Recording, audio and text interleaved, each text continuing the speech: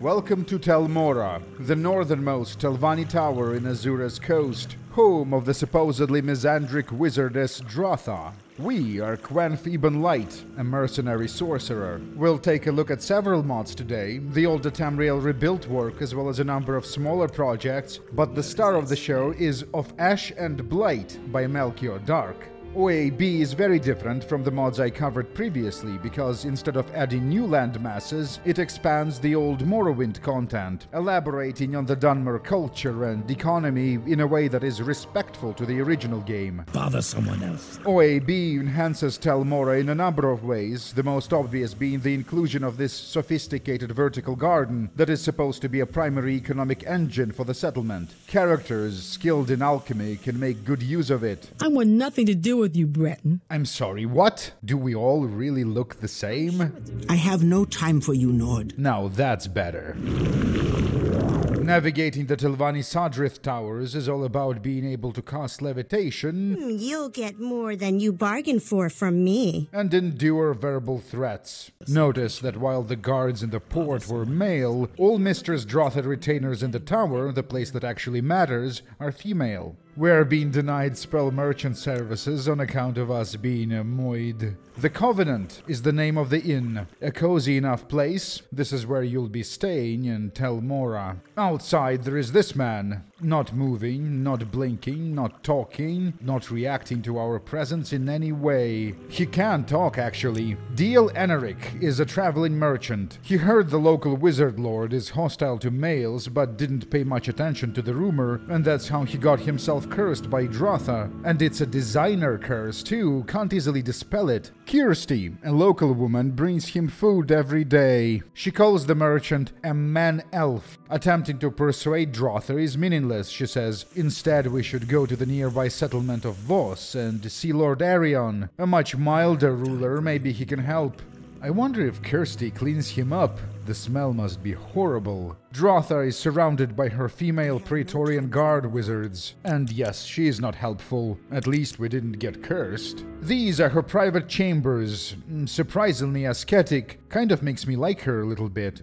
And there is this painting of a mushroom tower. See these buildings over there? That's Voss. And this thing is Tel Voss, home of Master Arion and our next destination. Tel Mora and Voss are located so close to one another, you can literally throw a rock from the top of Tel Mora Tower and hit someone in Voss. In fact, we might do that later. If you don't want to get your shoes wet, you can pay for a boat service, but we'll just walk.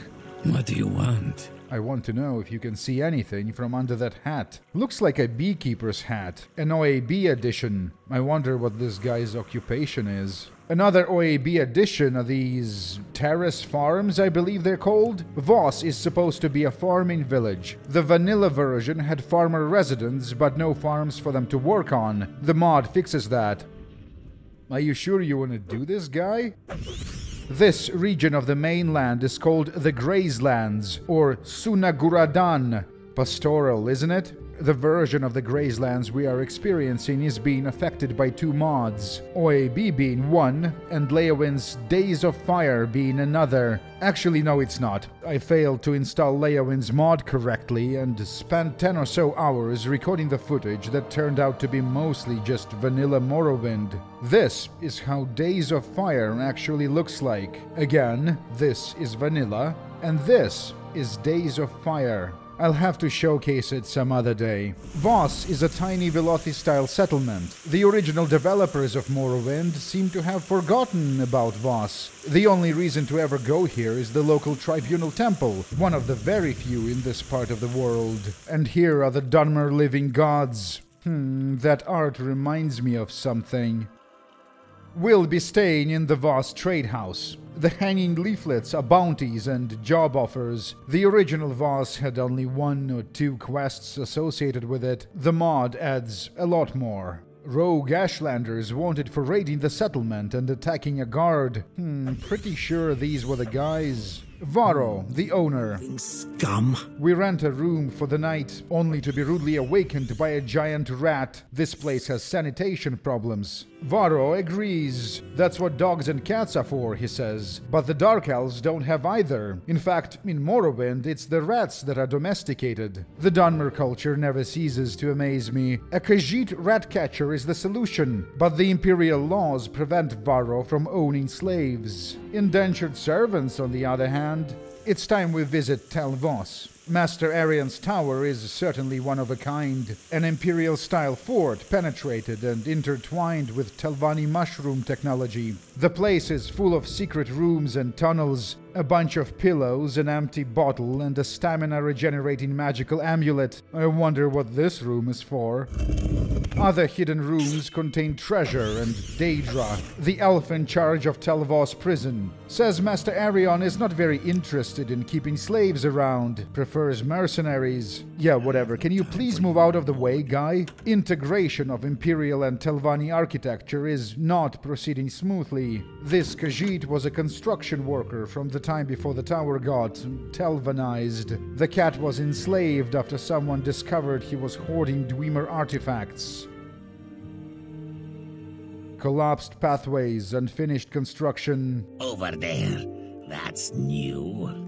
What's going on beneath Tel Vos? Sweet moon sugar. Indentured servitude is obviously not freedom, but it's not as bad as slavery. That's the best we can do for now. Oh hey, I meant to ask you something. Is that true what they say in the real Baron Zaya books about Khajiit dicks?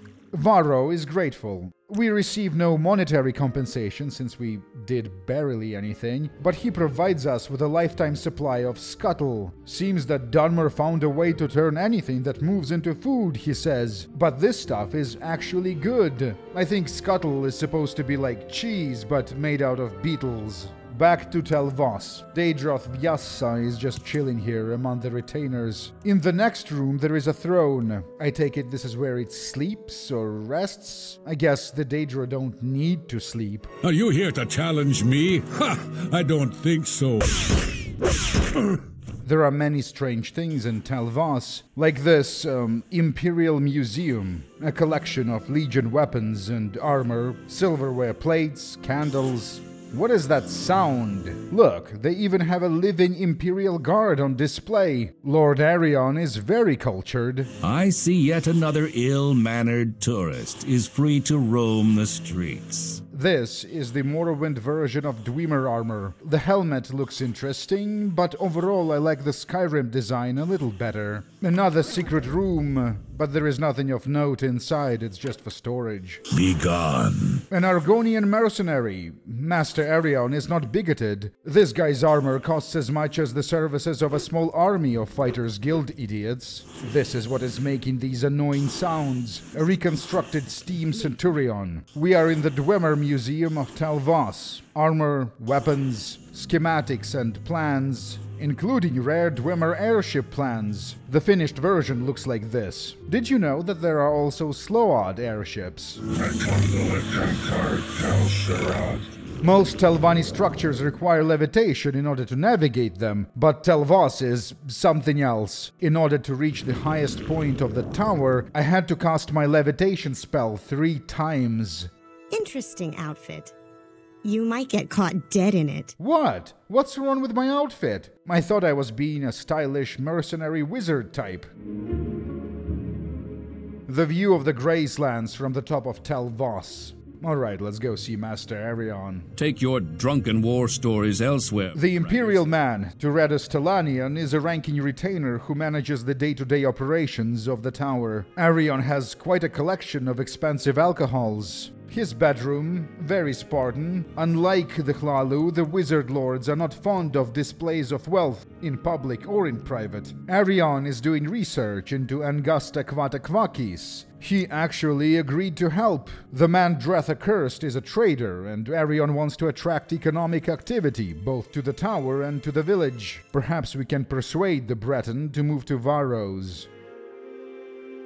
Using a slowfall spell, we navigate to the services tower. I am certain you have something very special to say. Just do so elsewhere. After the ceremonial and pleasantries, the alchemist sells us a potion of cure paralysis. Arion enhances it so that the potion can cure Dratha's designer curse. I like that all three communities, Voss, Tel Voss, and Tel Mora, are in such close proximity to one another. They almost feel like different districts of a city. We cure the Breton and convince him to move to the trade house. And indeed, here he is. What's this then? Cured with dialogue barks and all. The Wizard Lord pays us for the services rendered. He also gives us this skill book about Ramon III. Huh, look. What did Master Arion mean by this? Among other things, our stay in Tel Voss taught us two important lessons. First, our life would be much easier if we joined the great house Telvanni. And second, this is no fighter's guild. We should stop dressing like a mercenary bum. I know exactly what to do. We need to briefly visit our alma mater, Old Ebonheart. Well, hello there.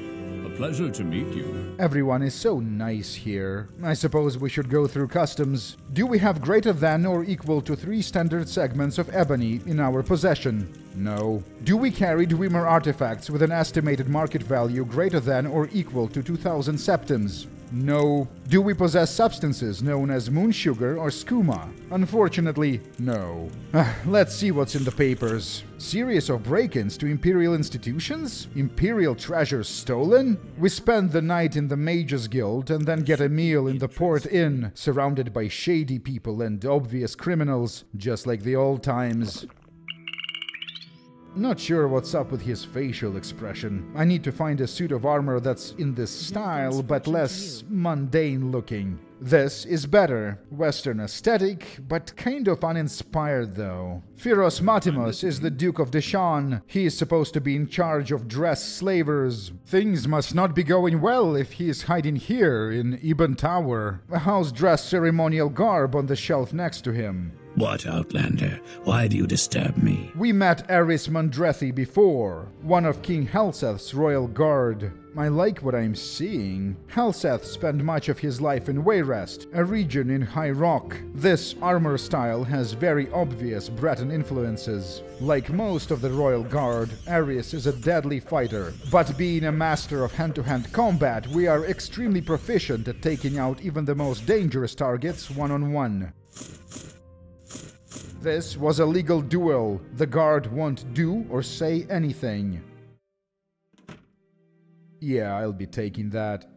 I hope Helseth isn't one to hold the grudge. Our new look. I love it. A mix of High Rock, Dunmer, and Daedric pieces. Expensive and rare. We used to refer to ourselves as a mercenary, but from now on this will change. Welcome to Tel Mora, the northernmost Telvanni tower in Azura's coast. We are Quenf Ibn Light, a sorcerer and a wandering knight about to offer our services to the great house Telvanni. This can be achieved by one of two ways. We can either go to Sadrith Mora, the district seat, essentially a provincial capital of the house in Vardenfell, or we can travel to Port Telvannis, the largest Telvanni city and one of the largest cities in the game. But getting there is quite a journey. A guild guide brings us to Bosmora, a wealthy Indoril settlement. For some reason, this sentence feels strange to say out loud, but there are wealthy Indoril towns, it's not that weird. Bosmora looks like a fun place, but we won't be staying long. The Silt Strider takes us to the temple city of Necrom. Be afraid,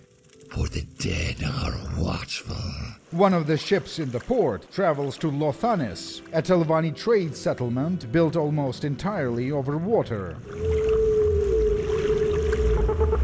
These are the sounds of a river strider, aquatic arthropods bred by the Telvanni to act as boats. Silt striders are all-terrain, while these things are like Telvanni navy. The specialists operating river striders are called therionauts. This is how we get to Port Telvannis, our destination, the most northeast city in all of Tamriel. In order to trade or make use of any of the services, we are required to purchase hospitality papers. Quickly, Outlander. I haven't much time. Look at this strange hat. What is this? Goblin style? The Avenue is the name of the underground inn. An Altmer mage gives us an insight into the local culture. Port Telvannis is far out of the reach of the Hand of the Septims, he says. Life here goes almost unaware of the Empire. No major Imperial force has entered the bounds of the city for centuries. Well, we're here now. This combination of a cave tile set, Telvanni mushrooms, crystals, waterfalls, wooden furniture and lanterns. I love this place. I spend the night in the Avenue. We are exploring some of the oldest content in Tamriel Rebuilt. Port Telvannis is kind of a multi-layered settlement. A relatively small amount of buildings are accessible from the ground level, but fortunately the Telvanni Council House is one of them. The Wizard Lords are notoriously eccentric and self-absorbed. The work of managing day-to-day affairs is delegated to an uplifted retainer called a Mouth. A Mouth speaks for his lord. Thus the name. They congregate in council houses like this one, and there is another on the mainland in Sadrith Mora. Mouths give out jobs to lesser retainers like us. We are officially a Telvanni. Here are the rules. If you steal from another Telvanni but still live, you deserve whatever you got. Murder by magic or treachery is a traditional way of settling disputes. Huh, I didn't realize we were Telvanni this entire time. More importantly, if you join a great house, it's impossible to join another, even if you are expelled. And this is fine. The only other great house I might have considered joining is somewhat cosmopolitan Great House Hlalu. But we have quite a few Hlalu bodies on us, so Telvanni it is. The first jobs are simple and don't take advantage of our specialized skills. Take this dispatch to Mistress Eldali in Garsadrith, a mushroom town just south of Port Telvannis. At this stage, we're a hireling, not a trusted member, basically just a merc. This is Mistress Eldali's tower. There are quite a few Altmer here. We are being refused services because of the insufficient rank. A mud golem construct. Haven't seen one of these before. You're trying my patience, Nord. I should have guessed. Eldali is an Altmer. What's that behind her? A Sadri throne? She takes the dispatch and tells us to return in 1 hour. I have the finest spells in town. I hope this is not the only thing you can talk about. It is impressive that an Altmer managed to become a Telvanni wizard lord. We made a right career move. According to this book, the informal name of the mainland wizard lords is the Parliament of Bugs. An hour or so later, Eldali gives us another dispatch to take back to the Mouth in Port Telvannis, a house-dressed slaver delegation. What the hell is that thing? Looks like one of them bugs from the Redguard comic. The slaves appear to be segregated by race. This branch has humans. This one is for Khajiit. Notice they all wear pants. And the last one has the single Argonian the dress have for sale. Is this because the lizards are popular with buyers, or do they just have a shortage of Argonians? One of the Mouths wants us to deliver another letter. We are going back to Lothanis to talk to Bel Gernok. Strangely, the letter we're carrying appears to be blank. Lothanis is a prosperous settlement. The influence of the local lord increased quite a bit in recent times. Bel Gernok is not on the council though, and this frustrates him. A lot of Khajiit slaves in the tower. Actually, it's not a tower, it's a manor, built horizontally into a side of a hill. Not very wizard lord-like. We pass the blank letter to Bel Gernok. As soon as he reads it, a Dremora is summoned. Do not meddle in the affairs of the Parliament of Bugs. You have been warned, it says in a booming voice. Telvanni schemes and intrigues. Gernok overreached, trying to leverage the relative prosperity of his settlement for a place on the council. Nobody's dick's that long. Not even Long Dick Johnson, and he had a fucking long dick. Thus the name. I suppose we'll explore on foot for a little bit. The region between the Telvanni Isles, the Grazelands, and the Mephalan Vales to the south is called Boethia's Spine. What is this place? Looks like a Velothi settlement. Welcome to Rayon Run, a small Tel Othi village with an ebony mine. We spend the night at the Dancing Jug, the inn. There's someone watching me. I can tell. What, is it cool to wear reddish brown? The place does have a proper wizard tower and a silt strider service. And that is how we get to Helnim. Like many towns we've explored today, Helnim is actually several culturally and socioeconomically distinct communities pressed together. The Imperials, the Wizard Lord and crew, and the poor who live in the segregated slums district. It's a poor town, although the locals would complain that its importance as a trading hub has greatly diminished in the recent years. The Imperial Archaeological Society has an office here. This branch is not quite as developed as one in Old Ebenhard. Tons of academics, but no museum. This is a lecture hall. While we are in Helnim, we should introduce ourselves to the local wizard lord. I've heard stories. Narusa Darithi, the Mad Lord of Helnim, used to be on the council, but then was removed because, you know, he's insane. Thus the name. Darithi was replaced by Eldali the Altmer. Belgernok assumed the position would be his. But no, Darithi isn't the first insane Dunmer to believe that Quama eggs have some sort of special significance. Not sure what's up with that. Who let you in here? Get out. Just respecting your authority in Helnim. This is not the last time we're visiting this place, but for now, let's explore Boethia's Spine some more. We are being attacked by a strange group of bandits in civilian clothing using cooking appliances as weapons. I wonder if there is a story behind them. Runaway slaves, maybe? Some of them have slaves' bracers. Here is another strange slave encounter. A naked Argonian bandit with a spear attacked us while we were crossing the river. His name was Swims Deep, because he is a good swimmer. Boethia's Spine and the Telvanni Isles must be the two of the foggiest regions of Morrowind, which limits the sightseeing we can do. We'll stay in the Water's Shadow Tavern in Lothanis. Perhaps the weather will improve tomorrow. But it's always raining in Port Telvannis. Some of the developers involved in the Tamriel Rebuild project consider their older work to be inferior to the later releases like Anthrin or Old Ebenhart. But is it really true? Well, yes and no. The design of exteriors is definitely more bland compared to Anthrin or OAB, but at the same time they're about on par with the original Morrowind. And the quests and interiors are very good. Nice selection of Telvanni helmets at the local trader. The enchanter denies us services due to insufficient rank, but maybe we can change that. The mouth is pleased that we passed the message to Balgernok. This enables our promotion from a mere hireling to a full retainer. I discover that the council building in Port Telvannis has a huge underground sublevel. The Vault. What is that, a Sadrith nerve cluster? We descend into the caverns, until eventually we reach the vault door.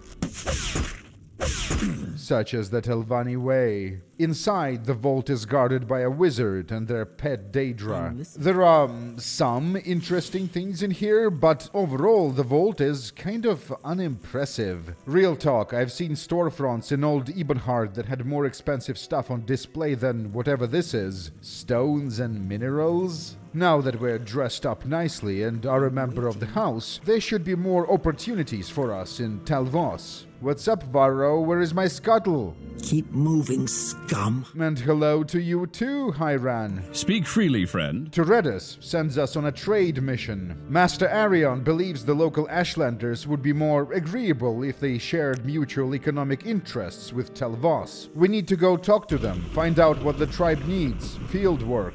Ashlanders are Dunmer nomads that live in the wilderness. Ashlander customs and culture are very different from House Dunmer. They can be hard to deal with.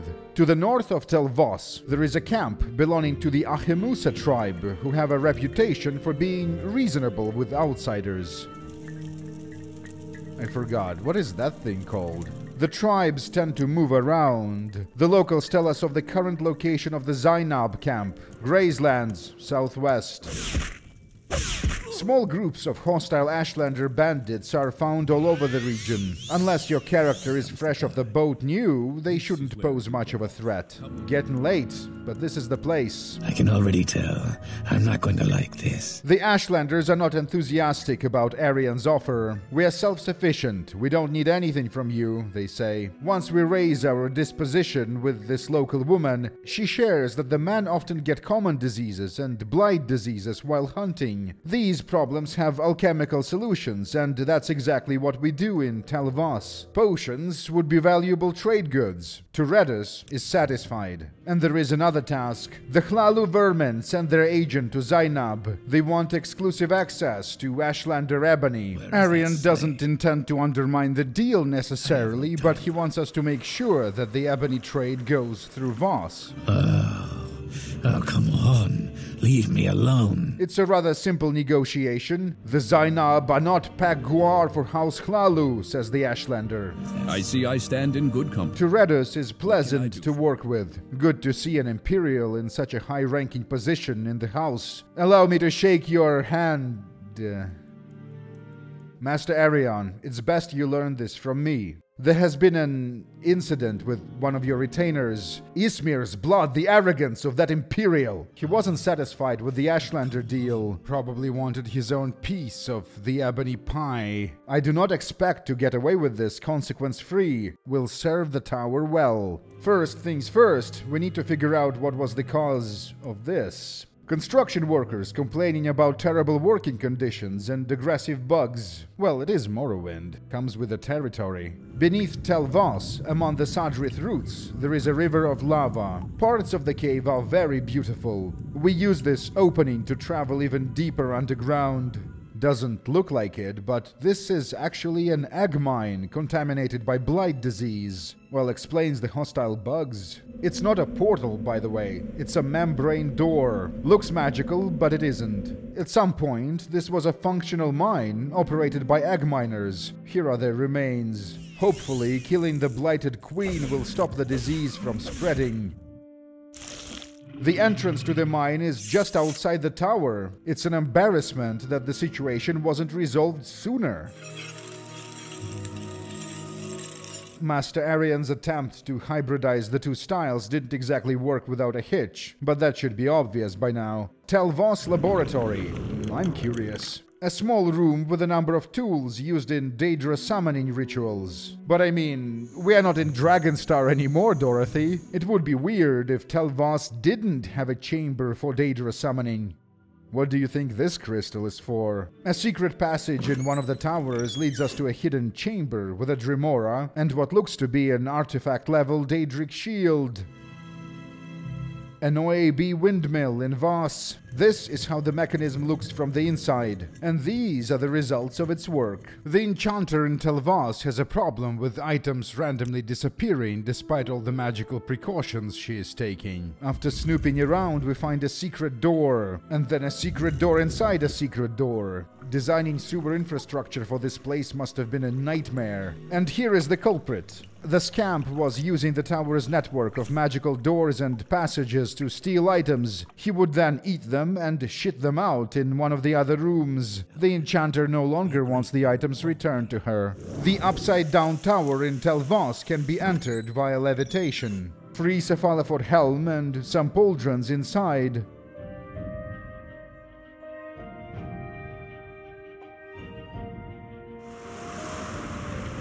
You like to walk a fine line, don't you? This is Dagon Fell, a small, predominantly Nordic fishing village located in Shiogorad region, north of the Grazelands. The place should be of special interest to anyone who follows the Skyrim modding scene. Beyond Skyrim, Morrowind will likely feature this region in their pre-release. We are here for one specific reason, a tiny cottage in the middle of nowhere, and its Nord owner. This mod is called Ancient Foes by Dark Elf Guy. I thought we'd check it out since we operate nearby and are of an appropriate level. Ancient Foes is a quest mod, which is a rarest kind of mod for Morrowind. The cottage has a very nice attic. The Nord sends us to the nearby ancestral tombs to gather ancient weapons belonging to his clan. 2 of the tombs are locations from vanilla Morrowind with pretty much no changes, but the 3rd dungeon is unique. Don't go inside, everyone is dead. That's true, tons of dead people here. Looks like the tomb served as an HQ of a fairly sophisticated smuggler organization. The deeper we descend into the dungeon, the more numerous are the threats, until... Oh god, each one of these skeletons is as tough as a golden saint. The description says it's for level 20 characters. I was 21 and I had to run away. I look like an asshole now because the creatures in the tomb destroyed my armor. This lady is a guard, upholding the imperial law and all. The place has the strangest looking guards. We buy a bunch of tools and fix our wrecked equipment. Eventually, we penetrate deeper into the tomb and recover what seems to be the ultimate prize. A nice-looking helmet with a powerful enchantment. It feels deserved, too, since the dungeon is extremely tough, one of the hardest in the game. We can keep the helmet or give it back to the Nord for monetary compensation. Seen any elves? When you are playing Skyrim, home of the Nords, and the guards there do this joke, it's creepy as hell. Because, no, there aren't that many elves, actually. I'm not 100% of this, but I'm pretty sure if we do all his tasks, it's possible to get the cottage itself as a reward. And the place is really well designed, but I feel if you're level 20, you probably would have outgrown the simple cottagecore lifestyle. Now, if you could get that smuggler's tomb as a player house, that would own. Although I guess nothing is preventing you from using it like that. We're back in Tel Voss. I was always interested what's in this little tower.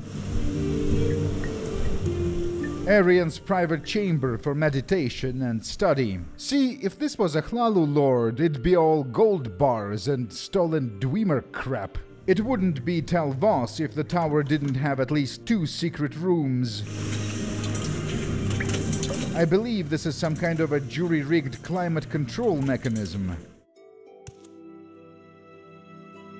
With high enough acrobatic skill, it's possible to descend the tower without casting a levitation or a slowfall spell. Voss, Tel Voss, Tel Mora. Another cool OAB addition are these cave dwellings built into a side of a hill. It's kind of cozy inside. Must be cool to be a cave dweller. Weird to see NPCs using levitation. Looks just as stupid as when the player uses it. And he has a slowfall spell too. This guy thought of everything. We take advantage of the privacy of Arian's study and fill our soul gems with summoned golden saints. With our business in Voss more or less concluded, I take a boat to Helnim. This place is called Mjolnir's Alehouse, the kitchen of the Helnim Hall. I take it this is where the local lord eats. Governor's steward directs us to the offices of East Empire Company. It's normal for the company to take advantage of the existing imperial infrastructure to set up its facilities. The EEC is a major center of power not only in Morrowind but on the continent of Tamriel itself. Career-wise, it's a step up from the Fighters Guild, that's for sure. Lorus Avius is the Factor, meaning he's in charge. Our first assignment is to find Mero Galvix, agent of the company, who was supposed to track down a lost shipment of Flynn that disappeared on its way to Tel Mothrivra. But then Galvix himself got disappeared. A mystery to solve. Welcome to Tel Mothrivra, once a stronghold of the Tribunal Temple, now a Telothi abomination. It's beautiful. These 2 losers are temple ordinators. Cops, basically. They're not allowed inside. This is hilarious. See, the ordinators have some kind of business in Tel Mothrivra. Not sure what it is exactly, I wasn't really paying attention. The problem is that the wizard lord in charge doesn't give a dead Khajiit genitalia about what the temple wants. This is the first time I'm seeing the temple disrespected in such an open and brazen way. It's great. Well, correction, it's the 2nd time. They have summoned undead just standing around, chilling. Very profane. Ceremonial Velothi ash pits used for storage of random crap. Mothrivra used to be a fortress in disrepair. Some years ago, the temple sold it to Lord Omothran here. The first thing they ever did right, he says. The guard informs us that the company man, Mero Galvix, was in town, but then he went somewhere else. We should check the nearby villages. There has never been an Imperial in our village. village, says this man. We try our luck in another smallish settlement nearby. A swing? That's cool. Durin Oaka means shipwreck village in Dunmer language. The local economy is based around looting shipwrecks on the bottom of nearby Lake Boethia. Thus the name. We're in the right place. Speak freely, friend. I assist our fellow agent in recovering the lost shipment. This involves trailing one of the suspicious locals at night. Eventually, he leads us to a hidden barrel with lots of flin, which is kind of like whiskey but more expensive. This is why the company wants it back. Yes? Our next job is a corruption investigation. There are some interesting discrepancies in the inventory figures. 4 bottles of Telvanni bug musk have vanished. Of course, losing 4 bottles is not the end of the world, but there is a concern that this might have been a trial run. Supposedly, 2 sailors from the Reckless Maiden are involved. I might have failed a speech check. Pretty sure this company clerk is involved as well. The Factor is not impressed. Yes, the bottles were recovered, but killing the suspects is not how they do things in the company. It is how we do it in Tel Vos, though. Our friend Marrow is back in town. This secure letter, he says, must reach the hands of the officer in the militia headquarters. The governor must not hear about this. Caden Jorval is the Knight Protector of Helnim, and he takes his duties seriously. It's one of the city's little political conflicts. There is a class and an ethnic divide, and of course there are the Imperials squabbling amongst themselves. A local scam artist is selling Dwemer artifacts. Upon a closer examination, it turns out he is also manufacturing Dwemer artifacts. Poorly. We ask him to stop, and he does. Factor's response would have been more severe if the artifacts turned out to be real. There is a rumor floating around that the company is struggling to establish a colony on the northern island of Solstheim. Perhaps we can lend a hand there. The place was originally featured in Bethesda's Blood Moon expansion pack for Morrowind, released all the way back in 2003. Believe it or not, despite being a Morrowind nerd for 2 decades now, I've never actually played Blood Moon. Never properly finished the game with all expansions installed. But of course I am very familiar with Solstheim because it was featured again in a DLC for Skyrim.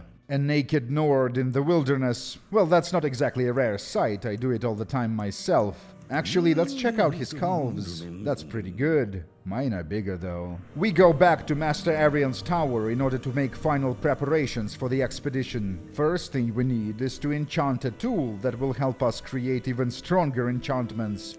Done. It's helpful to have a belt that passively regenerates your health. Enchanted clothing with stamina restoring constant effect will never ever get tired. Also 1 point of slowfall to prevent fall damage. Gift of Thur, a Daedric gauntlet we acquired in Anthrin with a permanent upgrade to our hand-to-hand skill. Gift of Voss, a Daedric gauntlet that makes our destruction spells consume less mana. Our armor pieces get minor skill enchantments. And finally, we create Quenf's Ring of Moderate Strength. Even with maxed out skill, I was only able to craft a less powerful version of the item I wanted, but this will do for now. Maybe I'll install a mod to remove this plastic glow.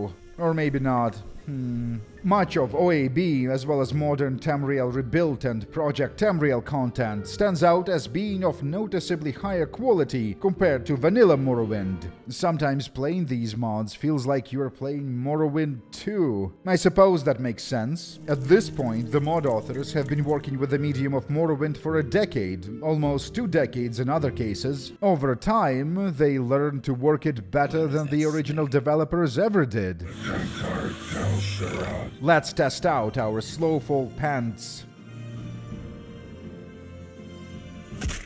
Well, it kind of worked, but we still took damage. The wiki lied to me. But even 1 point of slowfall does seem to reduce the damage by quite a bit. Also makes the character more controllable while in midair. That's it. We are ready to do the Blood Moon content. For the first time. For the second time. This channel has a Patreon page, link in the description. Your support matters a lot. Next, we'll take a look at a Fallout Stalker crossover RPG, the first Fallout game designed with Temple OS compatibility in mind. See you in 2 weeks or so.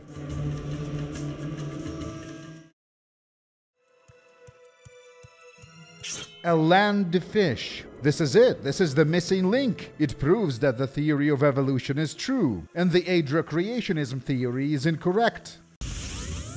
Wait, come back! Nobody will believe me! Come back!